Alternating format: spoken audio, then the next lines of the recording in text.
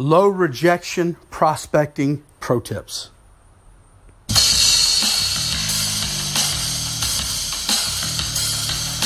This is the 365 Days of Multi-Level Marketing Journey to Freedom podcast with Rome Batchelor, where Rome shares his daily journey from down and out to total financial freedom in 1 year, along with pro tips, tricks, strategies, and tools to help you join in on the journey.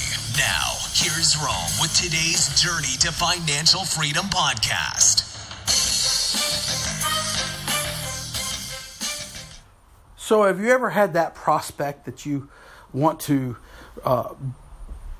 bring up your product or bring up your opportunity, and you just don't know what to say, so you decide not to say anything because you don't know how it's going to come across and you're a little bit hesitant, and you'd like to find a simple way of bringing up the product or the business without sounding salesy and in a way that will be well received?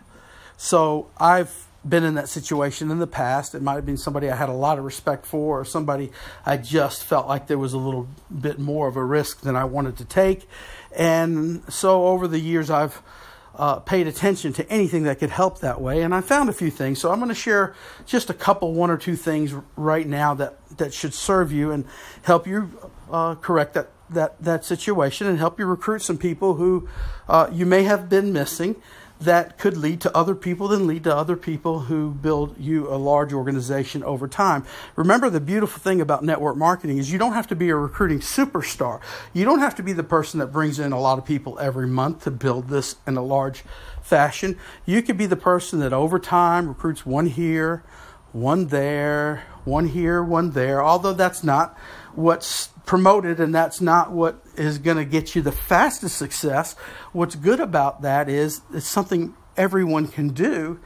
And the thing about this profession is you only have to recruit that person that leads to others and eventually hundreds and thousands of people one time, and you reap a lifetime of benefit. And when you do that consistently over time, you'll find a second and a third, and that will reap you superstar rewards for the rest of your life. It's not like you have to bring in an army personally. You just have to bring in a few who bring in a few who bring in a few. And it's not going to be that everyone you bring in is going to lead to business. It's just that if you do one here and one there, there's value. So that person you're not talking to could be the one that gives you that initial momentum or turns the corner for your business and helps you to get a full-time income if that's what you're seeking. So we need a way to do that, and yet that we can feel really comfortable doing, right? So a few quick pro tips on that. Number one, the idea of seed planting. Seed planting. I learned this years ago from a very, very successful Amway leader on the West Coast named Jack Dory. He used to go and he would recruit people very slowly sometimes that he would see occasionally. He would plant a seed. He would plant a seed. He would say, hey, one of these days I got something I'd like to talk to you about. And they'd say, what is it? And he'd say, well, not for now, not for now. And he'd drop the subject. And then a few months later, he'd say something like that again. I still want to talk to you, but right now is not a good time. I've got somewhere to be. He always had somewhere else to be. And he would build the anticipation so that they were curious and asking for a presentation rather than him selling them into giving one. So that's just a thought. If you have some people in your family you see occasionally, some people you do business with occasionally, some coworkers that you have conversation with occasionally, it's a good technique. It's called seed dropping, right? So you plant a seed and you pull back. You plant a seed and you pull back. Tom Schreider, Big Al, shared with me another low rejection tip. He said, if you're in a conversation with somebody, it could be family watching or friends watching the ball game, and you say you're watching the World Series going on right now, and we just had the Astros beat the Dodgers in the second game, and they were kind of way behind, and they came back, and it was an amazing game to watch.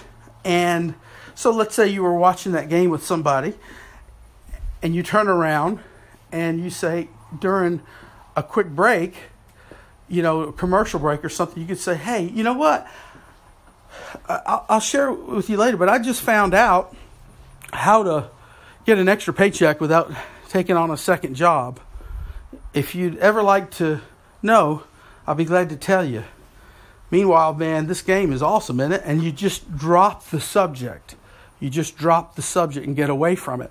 Here's the beauty of that technique.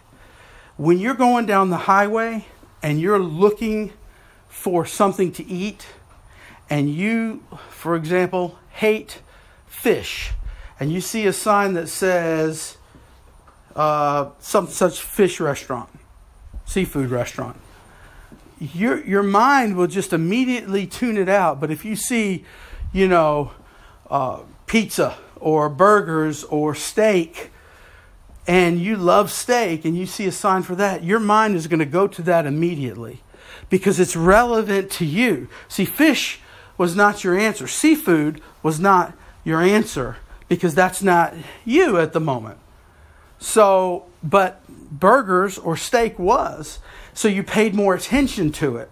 So the beautiful thing about this is 20 minutes later, if they were not in that interest zone, if that was not their hot button, if they would say no to you after a long presentation, they would have forgotten you even said it because they would pay very little attention. It was sort of like a sentence that came out that wasn't relevant in their life, and they forgot it because you weren't salesy.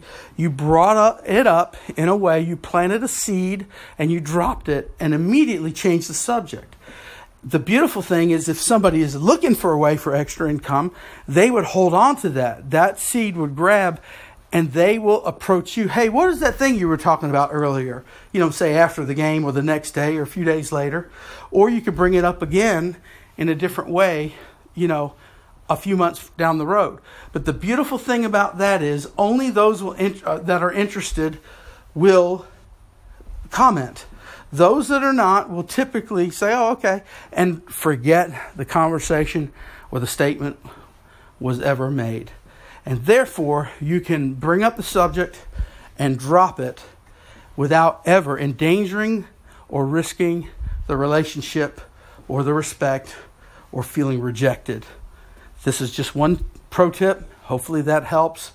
Just learn the value and think about how you can plant seeds and drop it and revisit it again in time. And you will pick up people that you have a difficult time presenting to or bringing up the subject without feeling rejection. That's today's pro tip. We will resume next week. Until tomorrow or until next week, this is day 31. Hope you join me in the journey.